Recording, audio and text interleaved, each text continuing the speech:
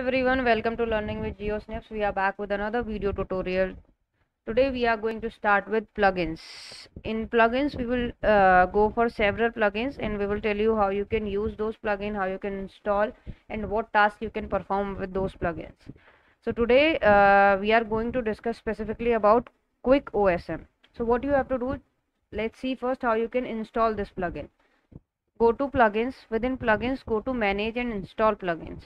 Once you will click manage and install plugins, a new window will appear where you can search for different plugins. Just search for QuickOSM. So we have already installed it. If you haven't, then you can just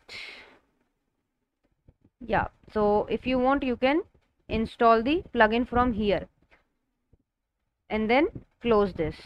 Once you will install the plugin, go to vector.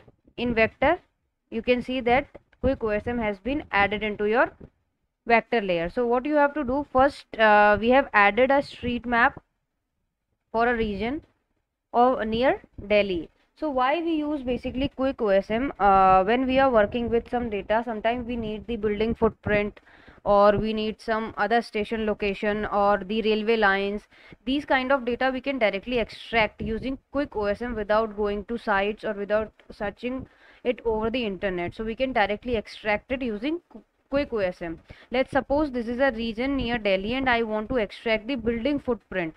You can see all these buildings, and now I want to extract all the building footprints exist in this particular area. So how I can do that? What you have to do, just go to vector and select your QuickOSM. Once you will select QuickOSM, a new window will appear which will ask you how you can query your data. It usually query your data in terms of key and value. When you will go to OSM maps feature in the internet, you will find that all the features are stored in the form of key and value in OSM. So just we are going for building. Key is the building. Now in value you can use like commercial, whether you want commercial building, you want residential building. Like this you can use different values. For now we want all the buildings, so we are keeping this value as empty. Now what you have to do, in option you can select how much data you want. So we are saying we just want how much is our canvas. Now what you have to do, just run this query. Once you will run this query, it will take a little time based on your internet connection, because it has to load a lot of data, all types of building and everything. So it will take a little time, you have to wait for that.